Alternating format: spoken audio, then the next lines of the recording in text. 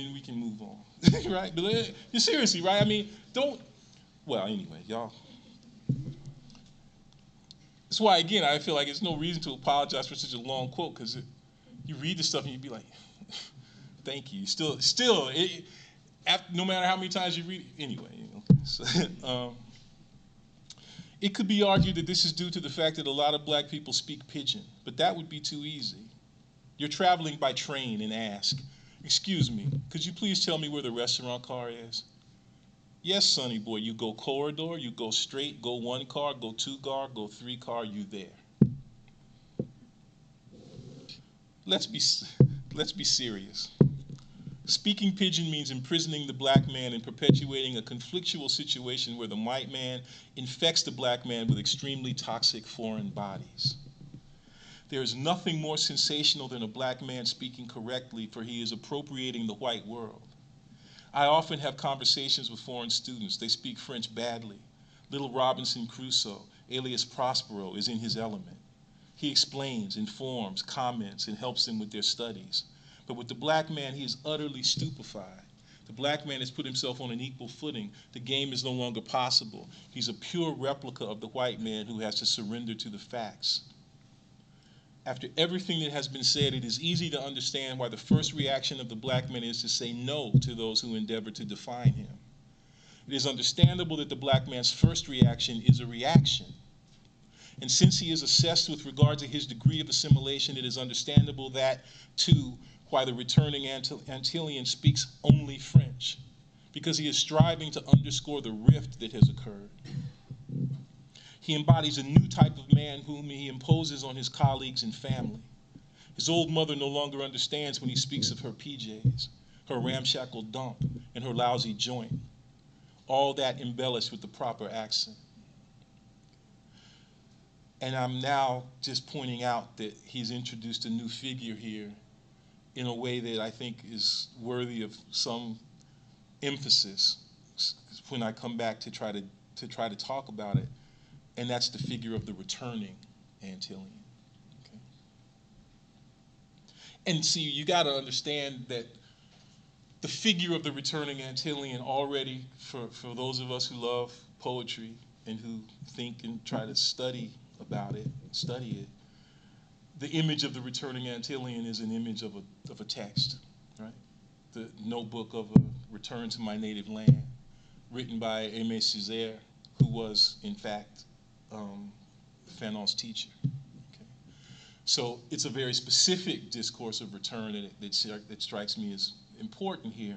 But then it becomes really necessary to think through the differences between the figure of the returning Antillean as Fanon begins to imagine him here and work through that particular psychological complex, and the figure of return in a fundamentally different way that Césaire begins to work through in his poetic text.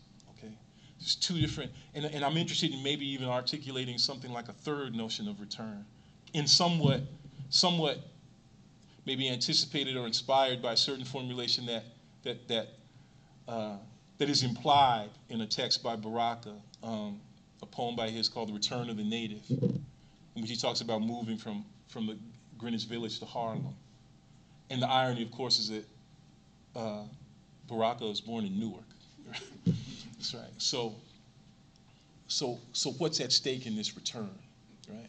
How can we imagine it again in a different way, this whole problematic of return? Okay. What does it mean to return to someplace that you're not from? Okay. What's problematic in Fanon is the belief in the priority of the standard, except for the special case of the black, for whom there is no standard, where standard in its priority corresponds to patria or patrimony. Here what will emerge in Orlando Patterson's discourse as the assertion of the absence of a heritage, wherein a past is detached from or deprived of long historical duration and a natal alienation.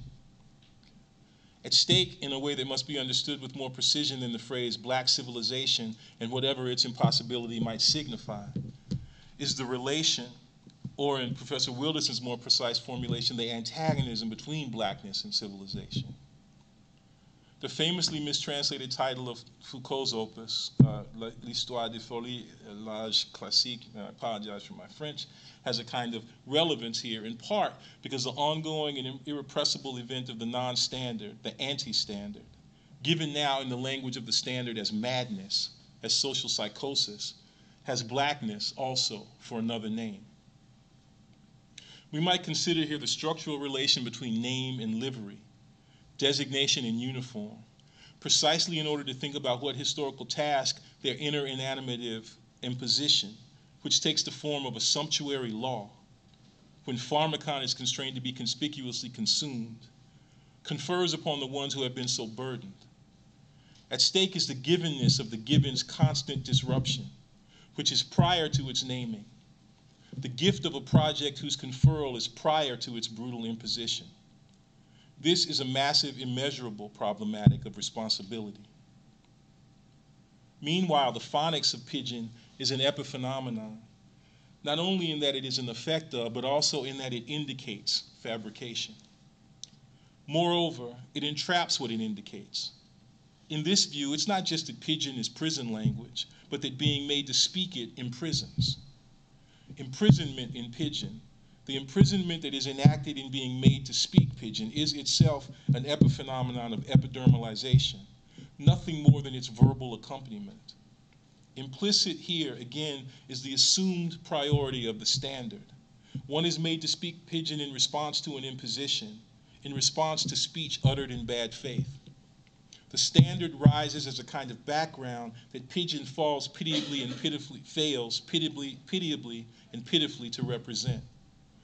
That failed representation is then burlesqued and parodied by the white whose utterance, whether in condescension or in a more direct kind of cruelty, is meant to do nothing other than impose the subordination and incarceration that is instantiated in the black man as good niggers speech. In outlining a certain problematic of return, the problem of why, upon his return to the Antilles, the privileged one desires to speak good French, Fanon describes one who sees himself as moving within a condition in which suspicion of the black student's erudite and standard speech is confined only to the periphery of the university where an army of fools reside. But the point isn't that life in the university undermines any such faith in the wisdom of its inhabitants. The point is that a set of assumptions about class now edge into clarity. That the capacity for standard speech, whether of another tongue or of one's own, is aligned with the achievement of a certain interconnection of class status and educational accomplishment. One who recognizes that alignment upon meeting the German who speaks bad French politely assumes that he is an engineer or a lawyer, that he has a language, that he has standards, that he has a home. The black man is the living embodiment and visualization of the absence of the standard, however, and no such assumption can be made about him. But this lived experience of the non-standard, of the standard's absence, does not mean that one is unable either to see or to revere the standard in its idealized locale. The army, as opposed to the ship of fools that surround and protect the inner sanctum of the metropole, the Holy of Holies, need neither know nor embody the standard that they protect. It is, in fact, you know what? Like, what I'm talking about is that general kind of massive, almost comic non-grammaticalness of the English-only crowd, right? Like, it's almost like a rule that you can only say that shit